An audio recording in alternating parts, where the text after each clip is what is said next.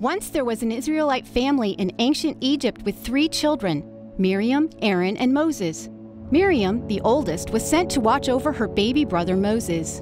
Their mother had placed Moses in a basket to hide him from the Egyptians, who were on a quest to kill all the male babies in the kingdom. When Pharaoh's daughter discovered the basket among the weeds, Miriam quickly ran up and volunteered to find a nurse for him. Because of her quick thinking, Moses was raised by his own mother before going to live in Pharaoh's house as a prince. Miriam and Aaron continued to live and work as slaves. The Israelite people suffered greatly at the hands of the Egyptians. One day, Moses killed an Egyptian and fled to the desert to avoid punishment. His family continued to suffer under the heavy hand of a new and crueler Pharaoh.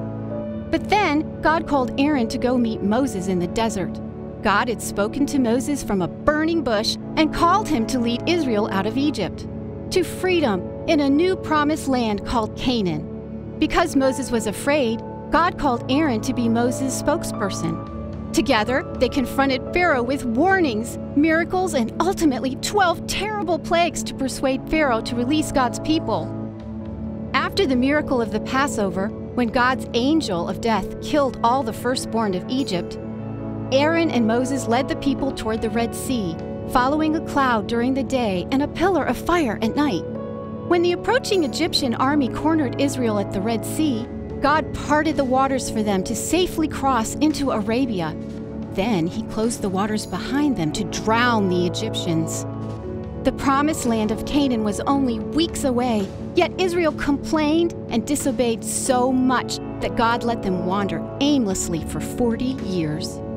When they fought against the Amalekites, Moses inspired the people by lifting his arms over the battle. Aaron and Hur held his arms up when he grew tired. Aaron became the high priest of Israel, who entered the Holy of Holies once per year to make atonement for the people. Miriam was a prophet who led Israel in worship.